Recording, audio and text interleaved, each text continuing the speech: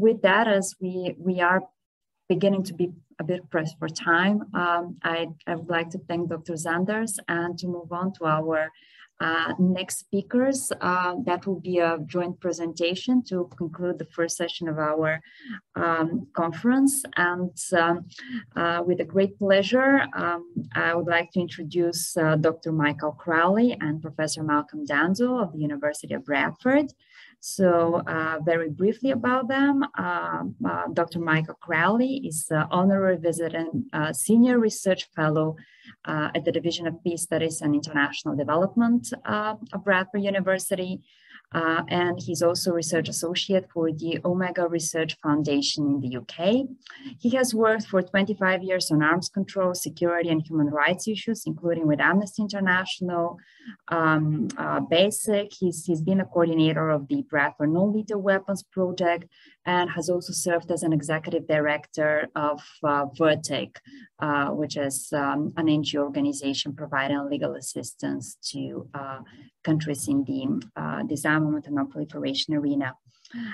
He has previously acted as chairperson of the Bioweapons Prevention Project, and he's trained in the regulation, or his PhD essentially looks at the regulation of threat control agents and incapacitants, and is originally trained in genetics. And Professor Malcolm Dando, who is originally trained as a biologist as well, is researching international security, also at the University of Bradford at the Peace Studies Department with a focus on chemical and biological weapons, arms control, and biosecurity. And he's an author and contributor to numerous books over the years, a lot of titles there, and if you Google his name, there'll be a whole bibliography would come up. His most recent research includes the revolution of life sciences and how that can affect established disarmament regimes, specifically in the area of chemical and biological disarmament. And he's been a contributor to different international projects and initiatives, including in engaging civil society with issues of disarmament and security. So with a great pleasure, Professor Dando and Dr. Crowley, the floor is yours, and please, you have the floor. Thank you very much, Tatiana, and thanks to everybody for the invitation. As our keynote speaker mentioned, Michael and I have a book which will be published next week. And the title is Toxin and Bioregulator Weapons, Preventing the Misuse of the Chemical and Life Sciences. Our intention here is in the next half an hour to give you an insight into what we were trying to do in this book and what we found. So could I have the next slide, please? The book starts with a paper which Julian Perry Robinson wrote in, what, a decade and a half ago, in which, as usual, he pointed out something very significant, that although the Chemical Weapons Convention and the Biological and Toxin Weapons Convention are supposed to overlap in the control of mid-spectrum agents like toxins, bioregulators, malodorants, and so on. In the real world, it often appears as if the two treaties focus individually on their key topics, i.e. for the Chemical Weapons Convention, synthetic chemicals, and for the Biological and Toxin Weapons Convention, pathogens, and that the mid-spectrum agents fall into a gap between the two conventions. And this is particularly important because these agents are one of the areas where the erosion of the prohibition could so simply take place. So we were interested in this publication by Julian. In fact, in 2015, we produced a research report for the University of Bath looking at one particular group of chemicals, pharmaceutical agents that attack the central nervous system. And it was our intention to very quickly move on to look at toxins and bioregulators more generally, but in the rush of events, we didn't manage to do it until we were both tied down by the pandemic, like everybody else, and we did have enough time to have a shot. So that is why we were looking at these agents and how we came to be doing it. Next slide, please. Toxin and bioregulator weapons, preventing the misuse of chemical and life sciences, focuses on mid-spectrum agents. A broad view of these agents is taken: toxins, bioregulators, incapacitants, right control agents, malodorants, and their associated means of delivery.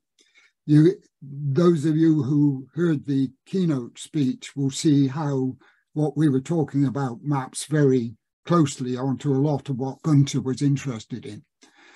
What we did in the original thing for the University of Bath was develop a framework to assess what activities within a state might be of concern to other states. And we used that same framework here.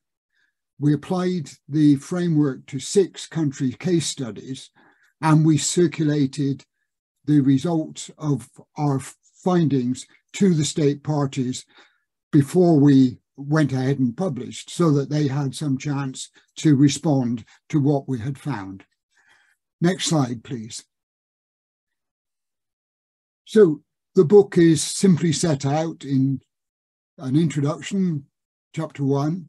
Chapter 2 is looking at the impact of research advances in the life and associated sciences on these particular types of chemicals. And then chapters 3 through 8 consider case studies in China, India, Iran, Russia, Syria, and the United States.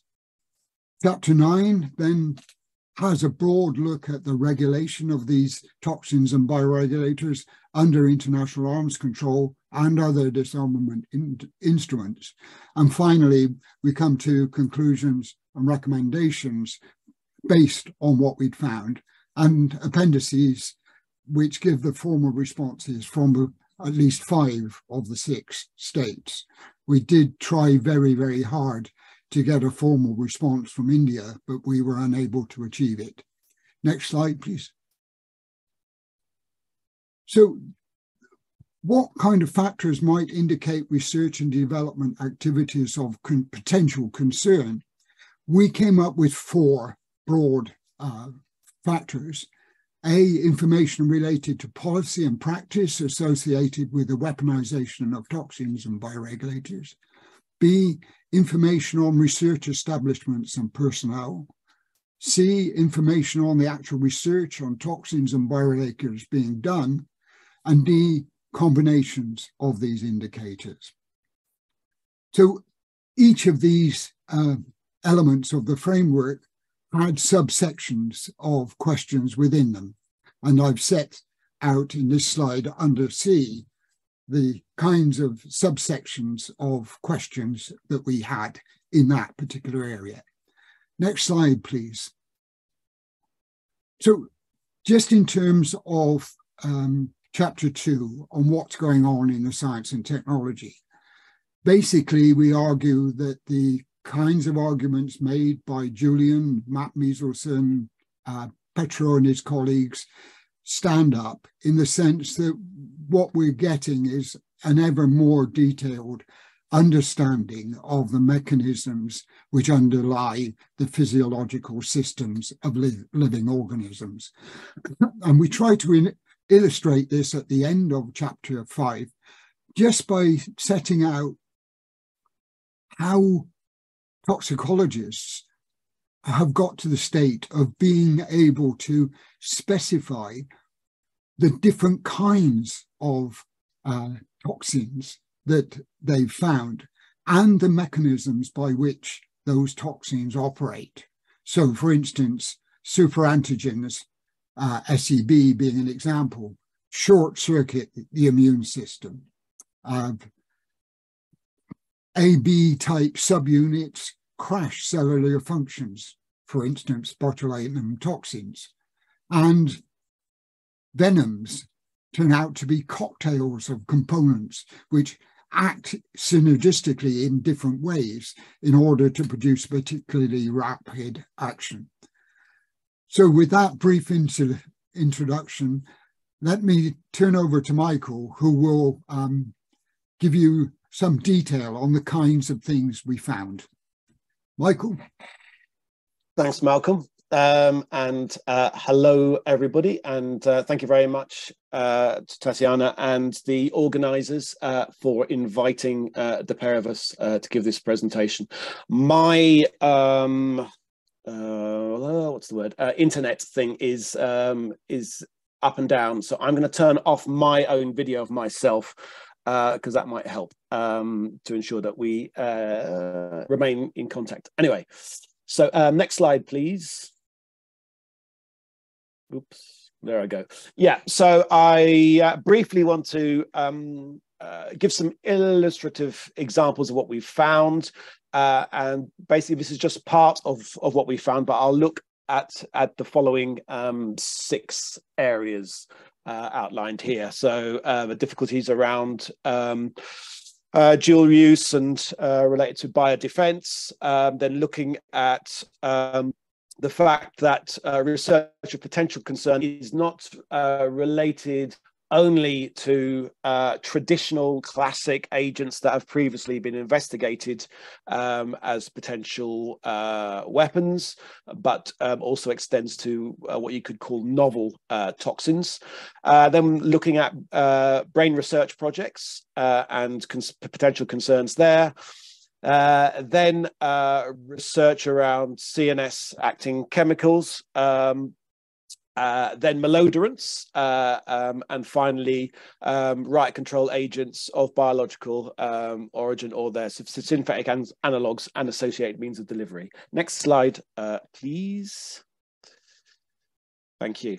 So the country case studies, as I said, illustrate a wide range of dual use research and associated activities, including that undertaken by chemical and biological weapons defense establishments into toxins, bioregulators, associated by regulatory pathways, physiological systems, as well as potential measures to facilitate and means of external extermination.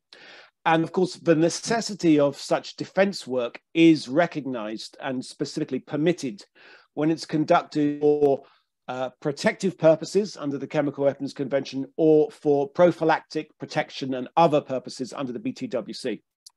But even from the partial and incomplete information that's publicly available, there are indications that research undertaken in certain case study countries that we looked at in their CBW defense establishments may previously have come near or actually crossed the line into weapons development, and in particular with regard to so-called threat assessment activities.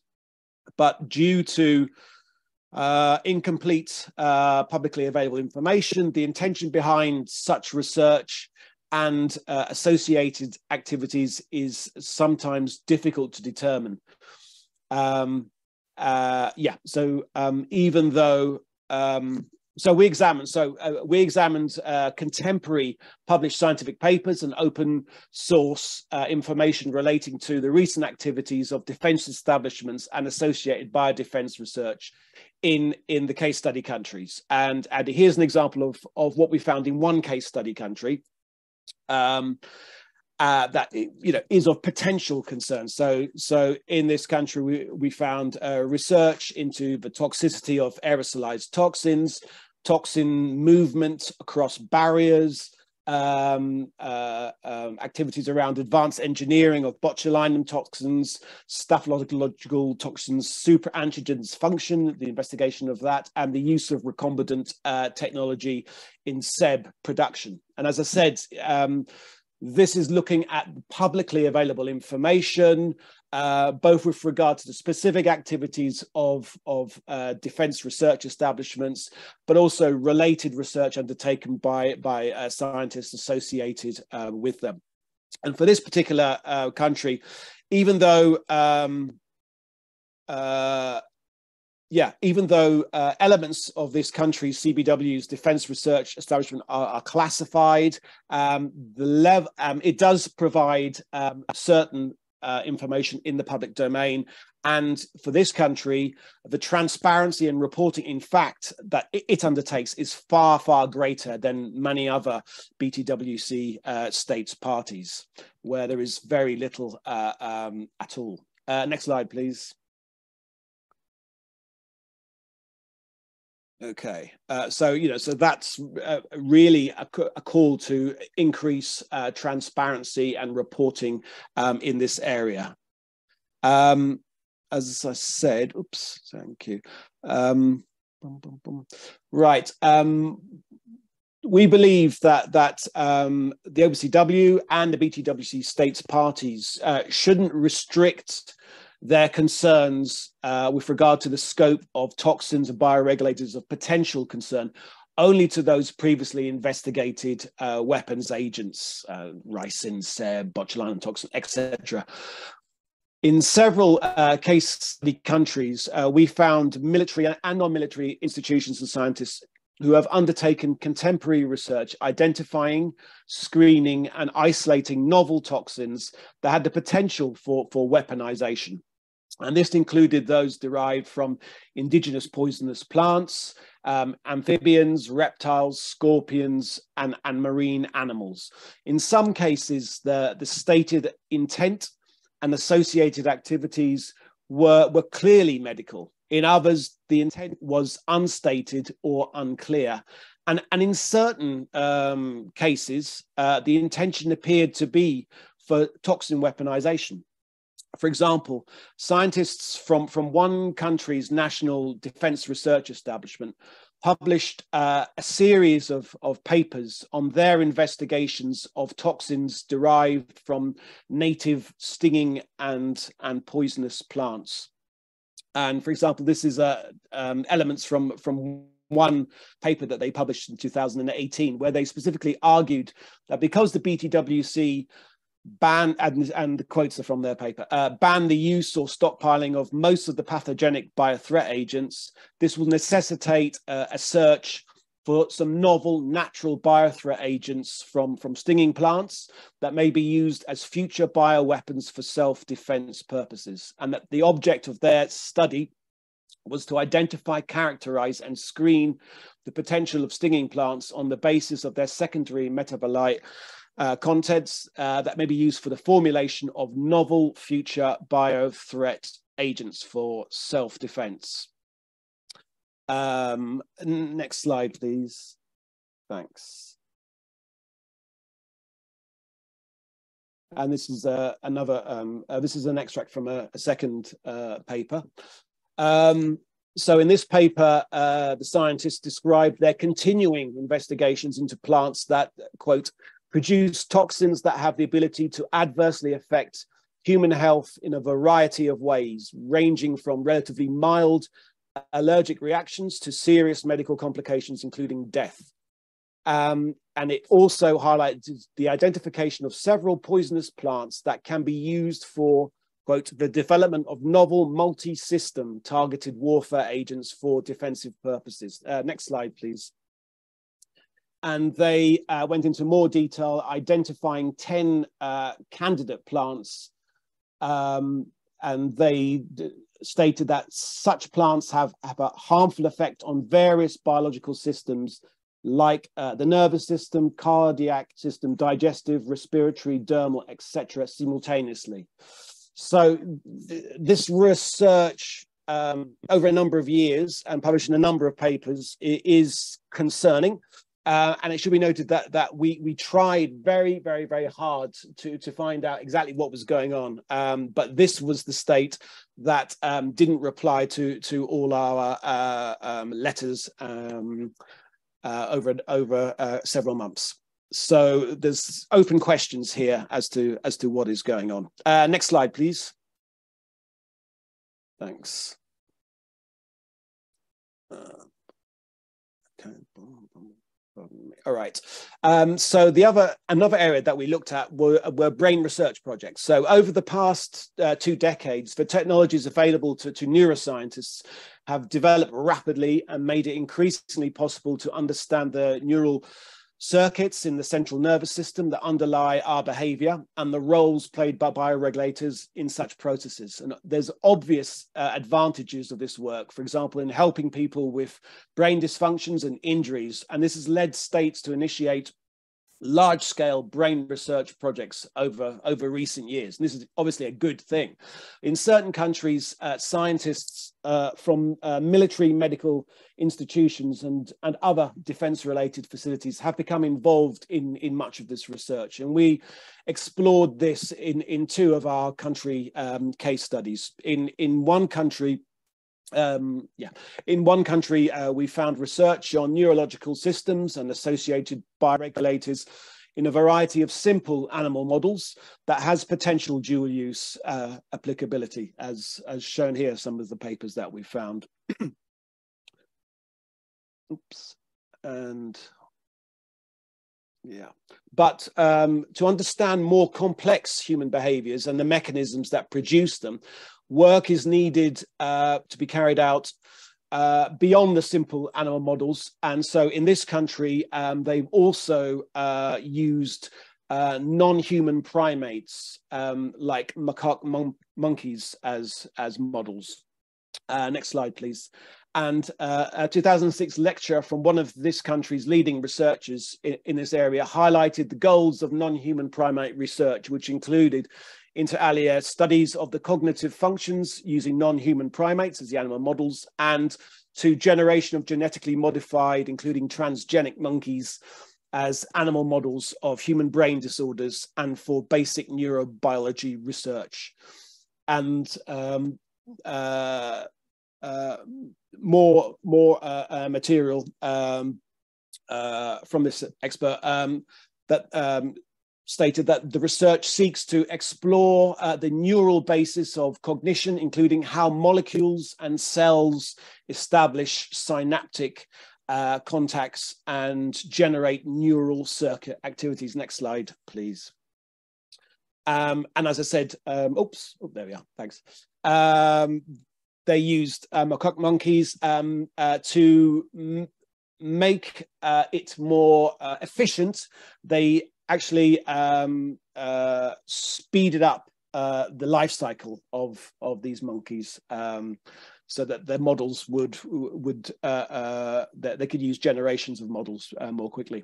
And whilst the purported purposes of such research are benign, there are clear risks of malign application, potentially including to facilitate development of bioregulator weapons that could attack or subtly influence or subvert human cognition, feelings, and actions. And again, there's a lack of the concerns arise because there's a lack of transparency about what is going on, and also the fact that military institutions are involved in some of this research. So again, it's a call for more transparency in this area. Next slide, please. Thanks. The next area that we looked at is with regards to broadly what could be called less lethal weapons. So several of our case study countries, we found research, development, and in certain cases use of purported less lethal weapons. And of course, that term is a flexible one and is not appropriate in certain instances. And that such activities are with regard to less lethal weapons employing toxic chemicals of biological origin as well as their synthetic analogues. And one example is around incapacitating chemical agents, also called central nervous system acting chemical agents, which are a disparate group of toxic chemicals whose purported intended purpose as weapons is to cause prolonged but non-permanent disability or incapacitation. And they include centrally acting agents, producing loss of consciousness, sedation, hallucination, incoherence, paralysis, disorientation, and other such effects. And many putative agents have low safety margins, and inappropriate doses cause serious, sometimes permanent health effects that may result in death. Chemicals of biological origin and their synthetic analogues have been amongst the substances explored as such weapons. So we looked at, one of our countries that we looked at, under a different previous political regime, undertook research and attempted development of CNS acting weapons employing both pharmaceutical chemicals and bioregulators. During the 1980s and 1990s, according to high-level whistleblowers, it explored potential CNS acting bioregulatory weapons, including endorphins and enkephalins and other neuromodulating peptides potentially capable of altering human cognition and emotions. One whistleblower alleged that the mood-altering possibilities of regulatory peptides were of particular interest to the internal security forces. And it's unclear whether all such activities were terminated following the change in political system of that country. And consequently, in 2002, this country's security forces employed an aerosolized CNS acting pharmaceutical chemical weapon in a large-scale anti-terrorist operation that tragically led to the deaths of over 120 of the hostages. And dual-use research into pharmaceutical chemicals with potential CNS weapons application has subsequently been reported in that country. And this country maintains that the law enforcement use of CNS acting weapons is not regulated by the CWC, and it rejects the legitimacy of last year's CWC Conference of State Parties understanding that law enforcement use of aerosolized CNS acting chemicals was prohibited under the convention. So that sort of swirl of potential activities and the stance of that state with regards to the application of the CWC in this area is a cause of concern. Next slide, please. In another case study country that we looked at, the state-owned, some of the state-owned companies developed CNS acting weapons for use against individuals rather than groups. And such weapons have been documented in the possession of that country's military in 2011. These CNS acting chemicals have not been identified, and it's unknown whether research or development of bioregulated CNS acting weapons has occurred. And this country has also rejected the legitimacy of last year's CSP understanding on CNS acting chemicals. So cause for concern and questions to be raised. Next slide, please. Thanks. The next range of substances and weapons that we looked at in our case study countries are malodorants.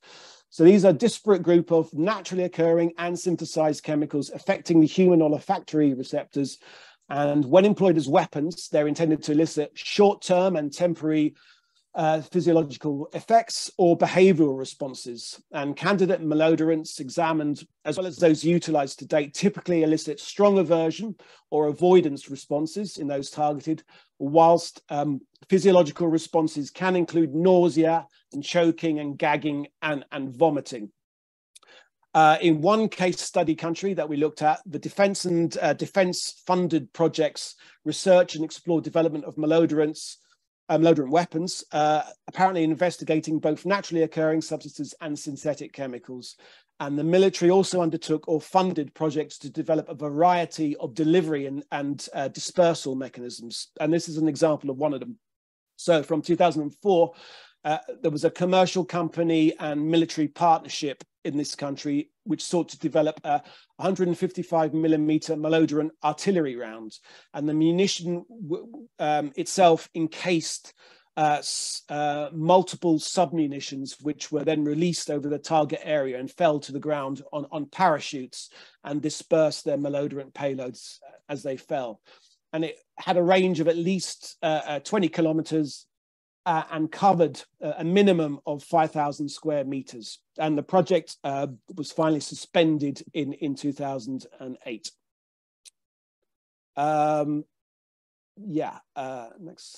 Next slide, please. Sorry. And this, and in this country, the same country, at least one commercial company has until recently promoted a malodorant skunk weapon. It's which it calls its product for law enforcement and military forces as well, and that's where they promote it to. The company has described it as an organic solution developed in conjunction with police forces of unnamed allied countries.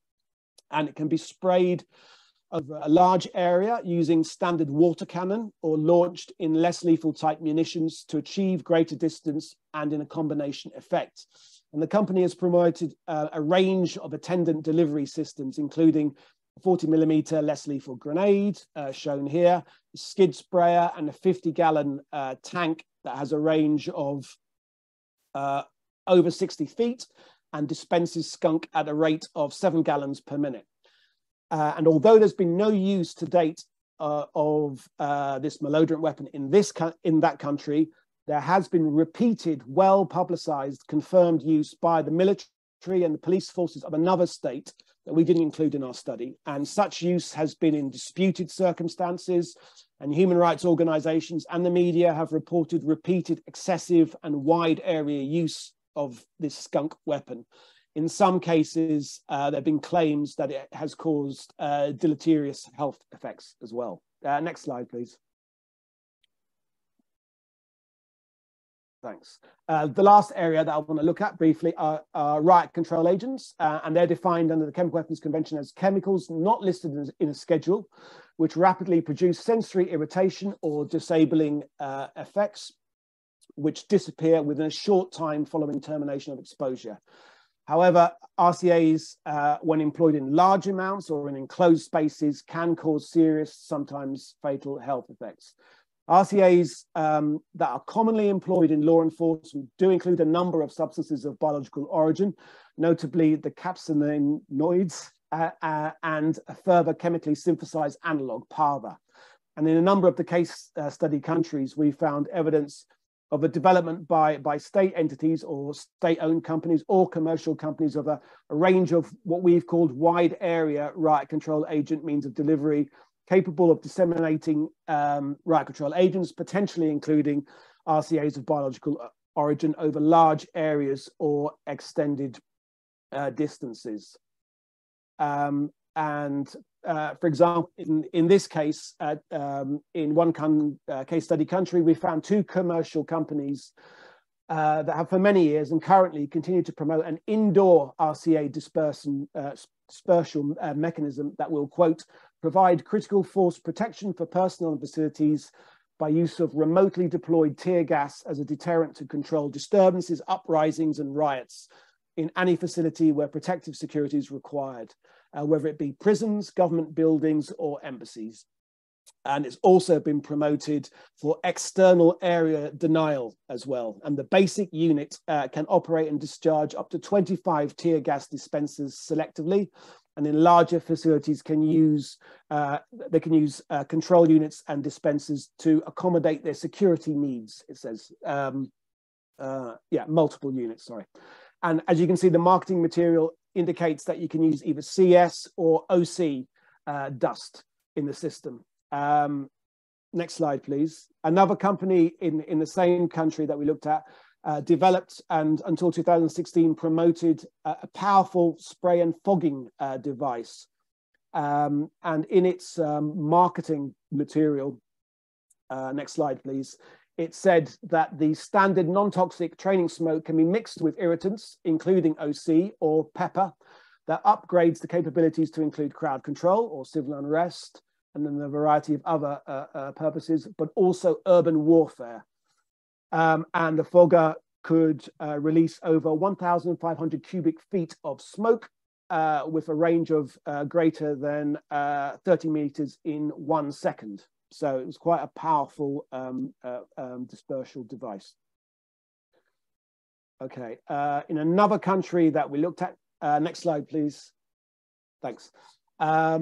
There were reports in 2015 that the police in one state of that country had acquired 5 unmanned aerial vehicles incorporating a pepper spray delivery mechanism. So this UAV can reportedly carry 2 kilograms of unspecified pepper spray and can be flown within a range of 1 kilometer radius. And the police chief interviewed said that they'd successfully test flown the UAVs, and he explained they were intended for use in crowd control situations. Next slide, please. The final example that I'll show today is one of our case study countries. In 2018, the police in that country acquired 3 foreign manufactured water cannon vehicles, each containing 2 water spray devices capable of employing large quantities of water that can be mixed with an RCA or a dye and can target individuals or crowds up to 50 meters away. And the authorities reportedly confirmed that the RCA employed in this case was Pava. And from August 2018, there were repeated reports of police employing the water cannon firing water mixed with the blue dye and or Pava against protesters in disputed circumstances. In 2021, this country also acquired 2 further water cannon, this time from a domestic manufacturer that again were capable of using water laced with Pava. And in all the previous cases that I raised, the manufacturers specifically highlighted the capability of their delivery mechanisms to disperse OC, Pava, or pepper spray. But in addition to these examples, there are an increasing range of wide area RCA means of delivery that could potentially be utilized for delivering such agents. They include multi-barrel launchers, automatic grenade launchers, mortar rounds, large caliber munitions, heliborne dispensers, and cluster munitions, which have all been promoted in the past. So this is clearly a broader area of potential concern that requires further attention by both the BTWC states parties and the OPCW. And with that, I'll hand back to Malcolm. Thanks. Thanks. Next slide, please. So we don't want to keep you too long from your lunch, but just to say that obviously the amount of information we generated was very large and very diverse. So the final chapter 10, first of all, summarizes the findings for each of the case study countries, and then tries to systematize our understanding of that mass of material by picking out certain overarching themes. And as you can see here, one overarching theme was the revolutionary changes taking place in the science and technology, particularly the shift from weaponeers looking at potential agents to looking at potential targets for multiple agents. But also what you could see in the information we had was how many more difficulties there were for state parties to really understand and be sure about what was going on in other countries. So a lot of concerns that the ambiguities and structural weaknesses in the conventions need to be addressed in the way that Jean-Pascal was talking about earlier on. Then a whole set of issues about what the scientific community itself should be doing and whether there's a lot more that we should be expecting of the scientific community in understanding these dangers and putting some weight behind trying to deal with them. And particularly, you then run into the problem of defense countermeasures and the complexities of trying to understand how to regulate dual-use research. Finally, just to reaffirm that Julian's supposition that there was a regulatory gap between the CWC and the BTWC does seem to be amply confirmed by the findings that we have. Last slide, please. So we end up with a set of recommendations, which I'm not going to drag you through at this stage, but just to say that the 3 groups were, first of all, what individual state parties might be able to do, and then what collective measures might be possible under the CWC and BTWC, and then particularly from my point of view, actions that might be taken under the chemical and life sciences and associated scientific communities to try to build up a cultural responsibility and means of guidance and dealing better with the security implications of the advances that are being generated. Thanks very much.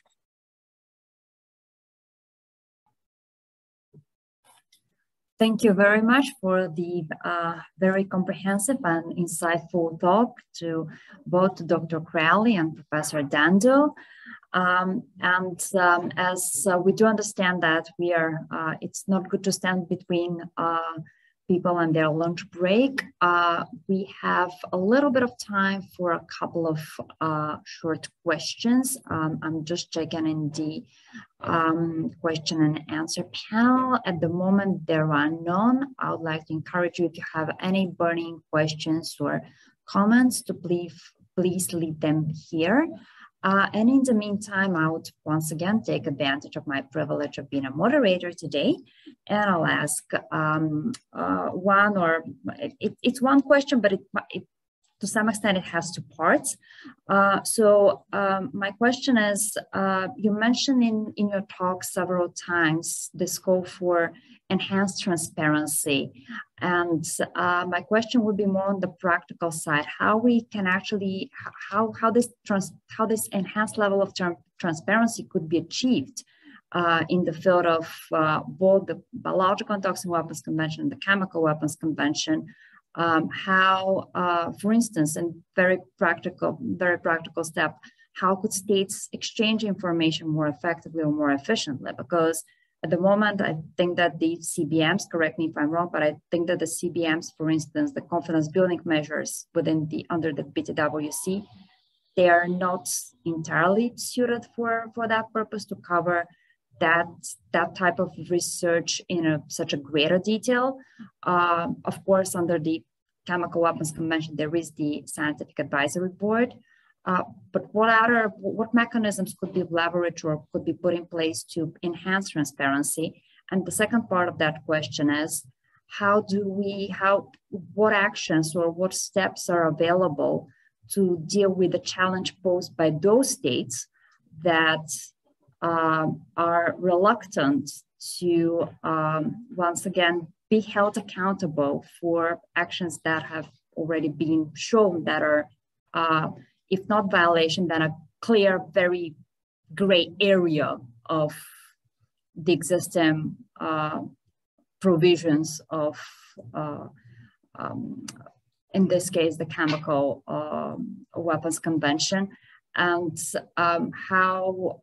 what actions are available to hold such countries to account, and also to enhance transparency with them to share, because there might be mechanisms to share information, but how can we guarantee that such countries would actually participate effectively in those kind of mechanisms? And wouldn't that create a problem for countries that are more keen to share what exactly is doing and how they are transparent vis-a-vis those who anyway would be reluctant to participate and share information and be in a way constructive and reliable partners within the international arena? And I apologize for this being quite a mixed up in terms of questions, and I'm happy to clarify a little bit, but I would like to over to you. I was going to say, I'll let Malcolm have a first stab at that.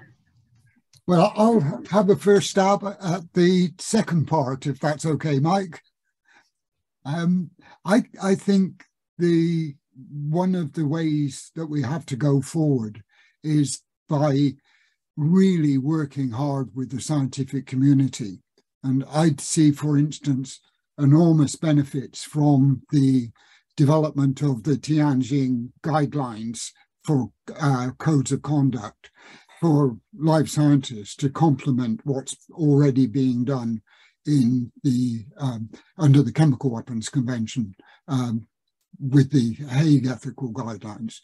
And I think we can take a sort of less confrontational approach to this by just trying to make sure that the Tianjin guidelines are approved and implemented in the next intersessional process, and that we back that up by effective biosecurity education for life scientists. And this then will open up many more people who have an interest and an understanding of what needs to be done. And in the longer term, I would hope to see something like the International Nuclear Security Education Network mirrored in an international biosecurity education network, so that around the country, around the world, different countries could be contributing to developing the kind of education processes for life scientists that we've seen in places such as Japan and Ukraine. Very sort of systematic attempts to improve the security level of education and therefore interest amongst the scientific community. Mike, do you want to have a go? Yeah. Again, it's a bit disorganized, so apologies for that, because it's quite a complex question. I think the first thing is that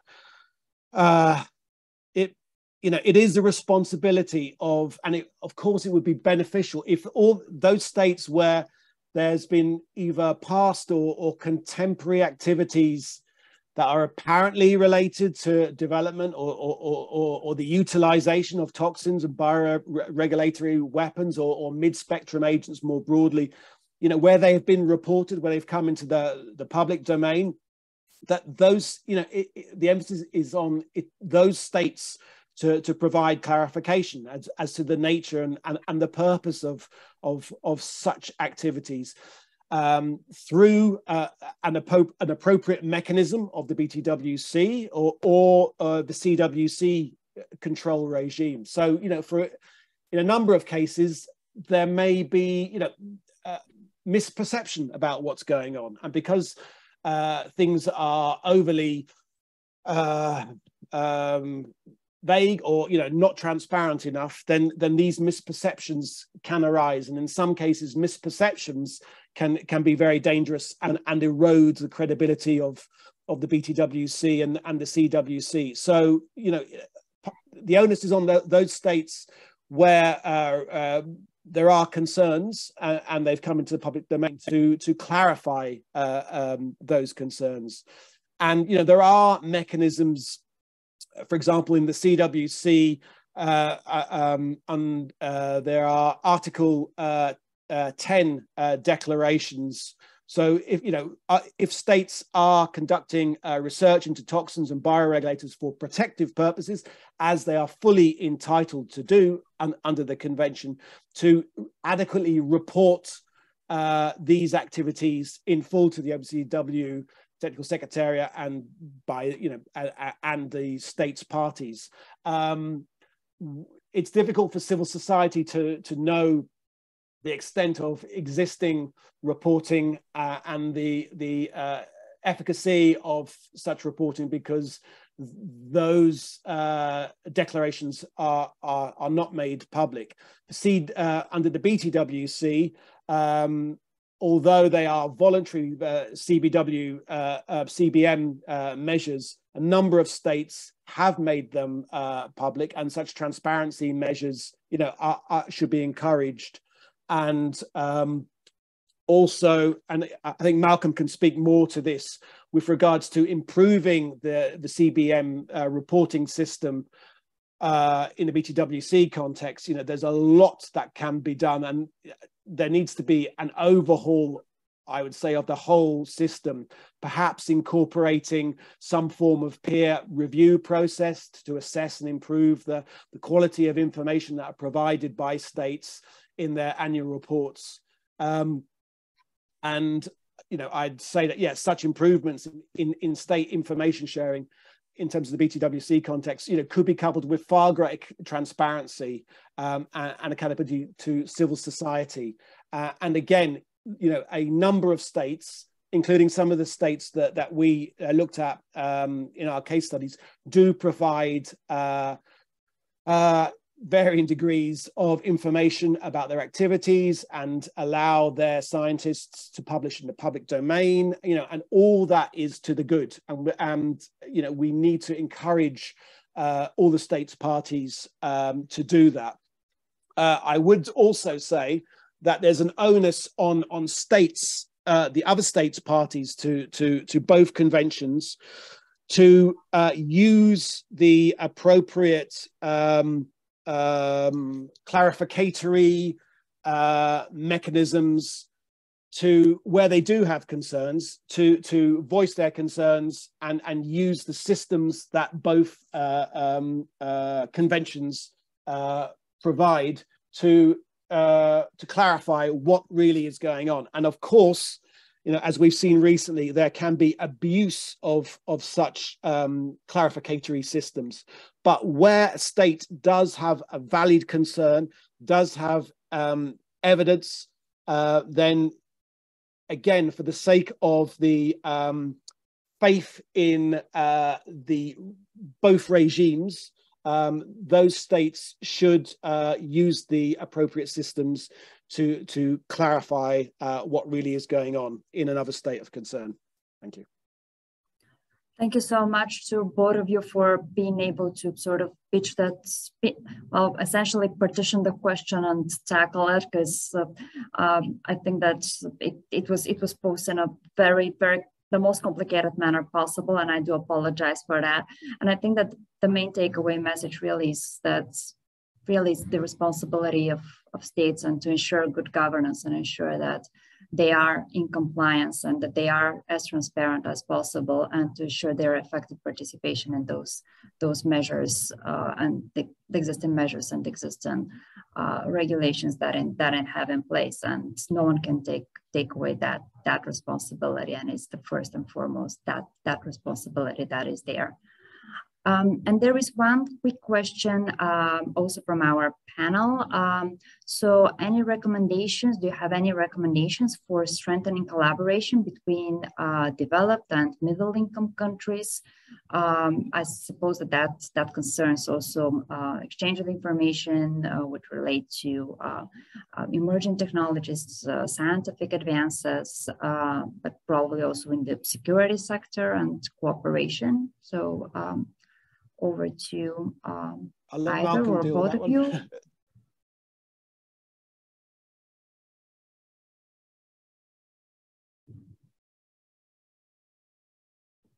Malcolm, do you want to try and do that one? Not sure if... Sorry. Okay. I just think that one fundamental thing that needs to be agreed in the review conference next week is that we have a much more serious and systematic mechanism for the review of science and technology within the Biological and Toxin Weapons Convention. And that will necessarily increase the need for that kind of cooperation between states in different levels and with different concerns. And just on that particular point, I think it's important that we all look very carefully at the results of the temporary working group of the SAB on toxins when that comes out, I think, next year, and see what implications that has for our understanding of what is necessary to do in this particular area. One final thing that I wanted to say as well, and it regards coordination, collaboration. Basically, I think